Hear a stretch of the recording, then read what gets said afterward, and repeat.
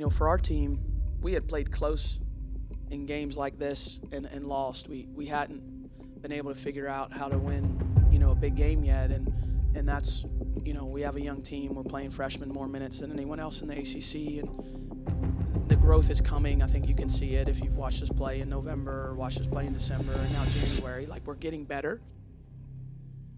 The performance was not perfect. Certainly the first 5 minutes of the first quarter was not great, but they had us staggering a little bit, and we were able to find our ground and get the win. So it's a good win for us, and I'm excited for the team to be able to get one of these wins. Tonight, Cameron Indoor Stadium will once again be jolted to life as another heavyweight clash is on the docket. Virginia Tech has been the class of the conference, but as the Hokies trot south tonight, the Blue Devils have set the table looking for an upset feast. It's a primetime battle in the ACC as the Duke Blue Devils host the Virginia Tech Hokies.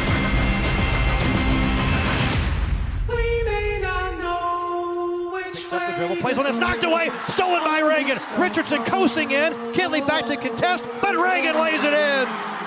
9 for Richardson, Duke's down 5. 10. Make it difficult.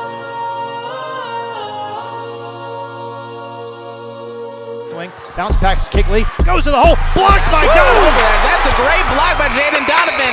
Great defensive possession there by the Duke Blue Devils. Jackson, step back. Money ball in the first lead for Duke in this one. Driving, head of the key, step back, gonna fire for 2, and the lead! 13. Dish pass underneath. Jaden Donovan with the highlight. I was wondering where that pass was going to, but they saw something I didn't. And she got up and skied for that tip in. Defense leading to offense for Duke. Turnaround, 15-footer, yeah! How about it? Economou, left corner for 3. Give it to her! On the ball as Reagan Richardson continues to just pour it on at the rim.